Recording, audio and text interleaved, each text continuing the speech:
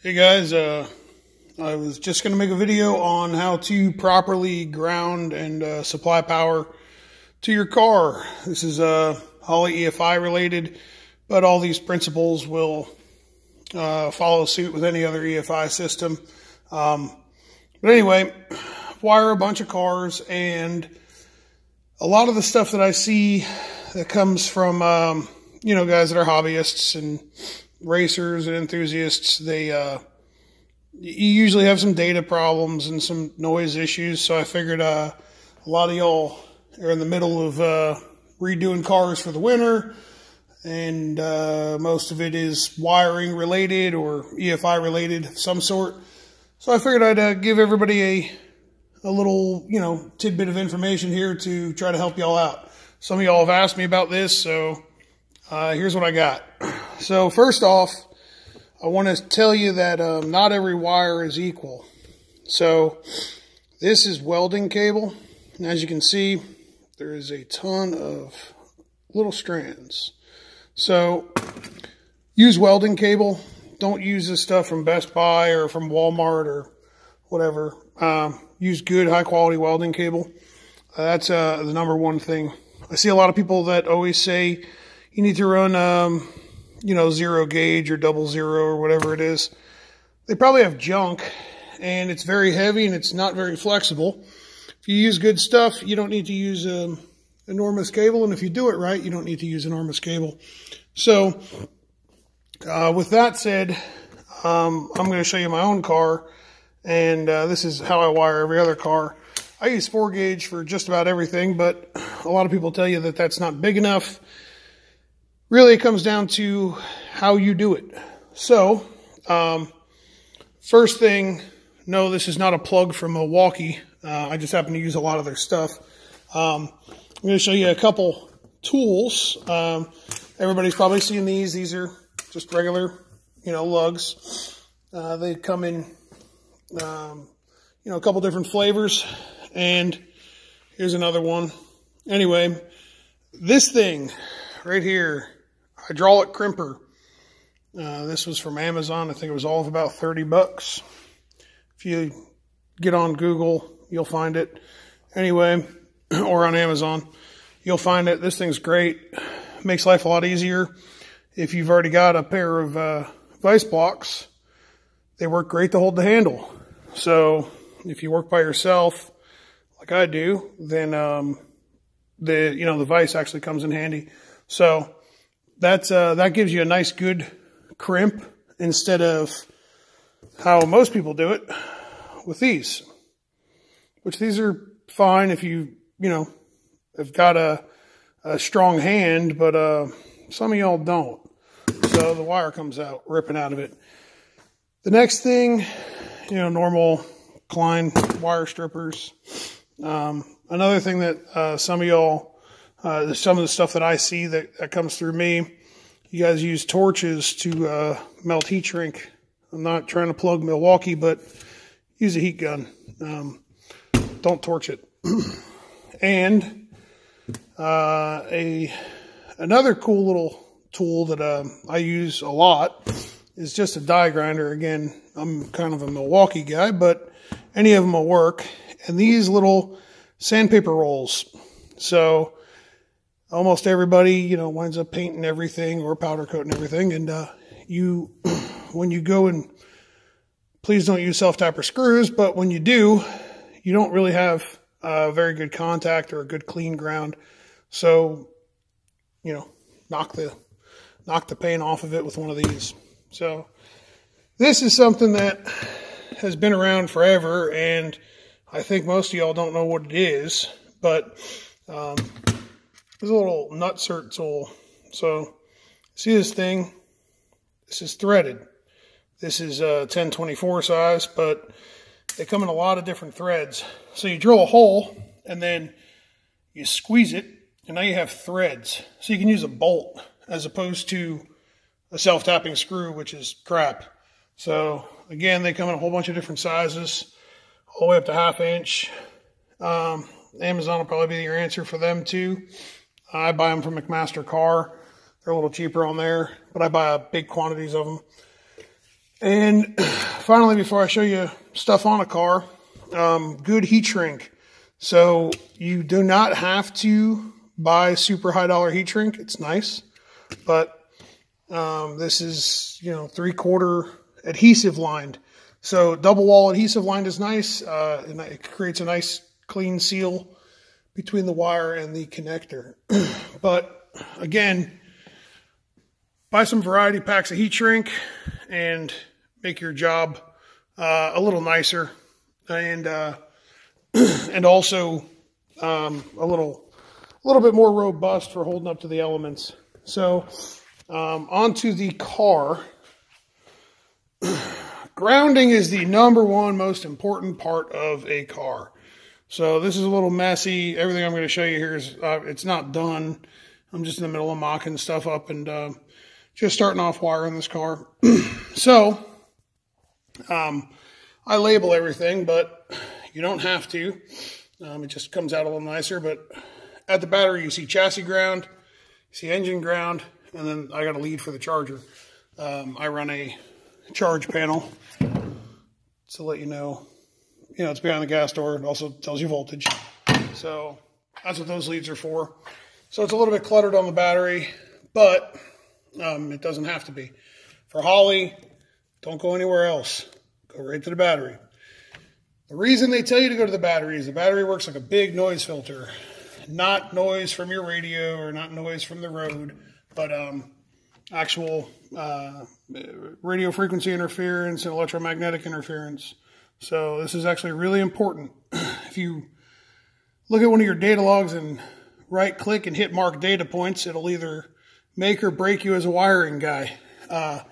It'll tell you how good or bad of a job that you have done.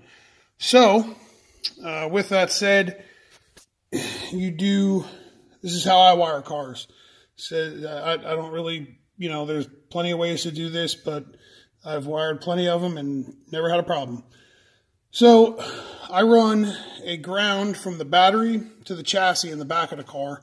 So I use a nut cert. It's down there on the frame rail.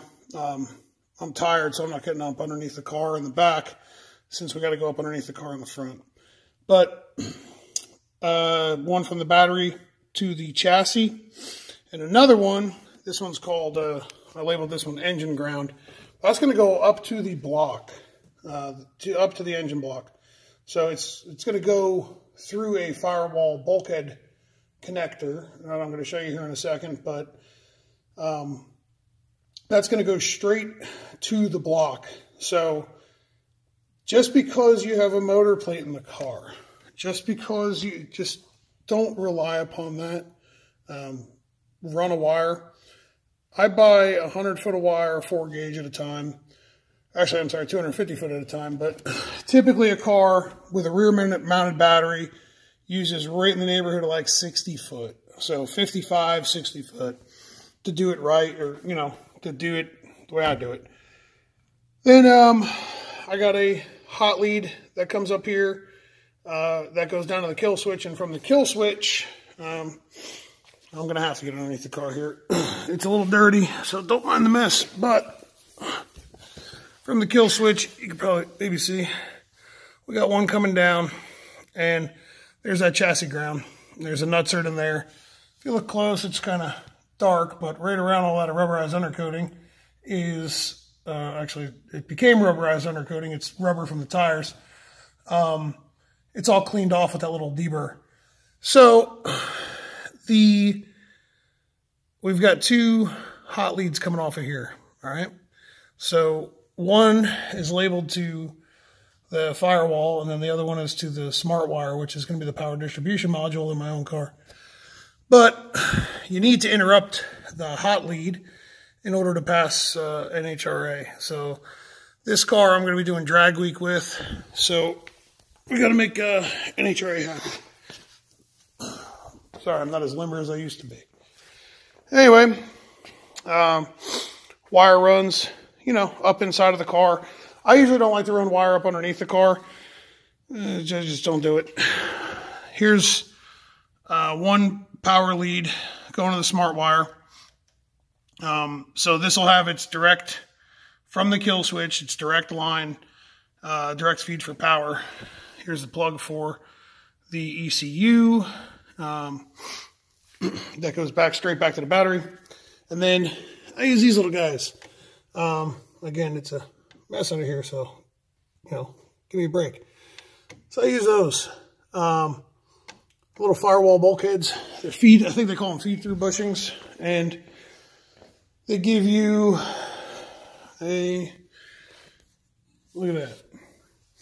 Nice little post up underneath the hood. So, if you look, we've got one wire on there, and it says engine ground. And that goes down to the block, okay? Now, if we look here, there is another one of those nut certs. So that is a chassis ground for the block. So we've grounded the battery in the back to the chassis, and then we ran a wire from the battery up to here. And then we ran from here, from that distribution block, or from that feed through, we ran straight to the block, okay?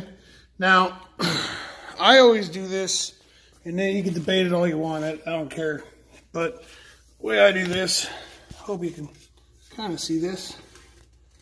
There we go. So I grabbed the motor mount holes on a Ford. The LS has got them too, but they're at two different locations. So one goes to one hole and one goes to the other. So then for power, we've got a lead for the starter and a lead for the alternator. So again, that's going to go straight back to the battery. So the reason being behind this, I'm not going to get into all the terminology of it, but this works. So argue amongst yourselves, but this works, and it's never given me any problems. The idea of grounding stuff all over the place on the frame rails, running a self-tapper wherever you want, whatever's closest, that's bad. Don't do that. Here, you might be able to see. No, we can't see anything. Sorry. Anyway, it's a little tight in here, but there you can kind of see. This is an aluminum block, but if it's a steel block, it would have been, you know, rubbed on with that little Milwaukee die grinder. But this one wasn't painted or anything, so it's bare. And then we got a wire right there from the alternator. So when you do this, when you wire your car, just because you only have 20 foot of wire doesn't mean that that's what has been intended to be enough to wire your car and ground your car properly. Buy more than you need and keep the other stuff sitting off to the side. So I hope that that has kind of helped some of y'all understand power and ground distribution, how to do it clean, how to do it right. If not, just ask away, and I'll be happy to answer some questions. And to answer the question that I'm sure someone is going to ask is, what label maker do you use?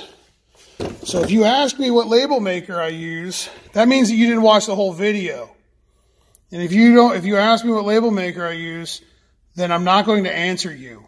So I use an Epson LW BX700. I have a 900 as well, but it's actually out for repair.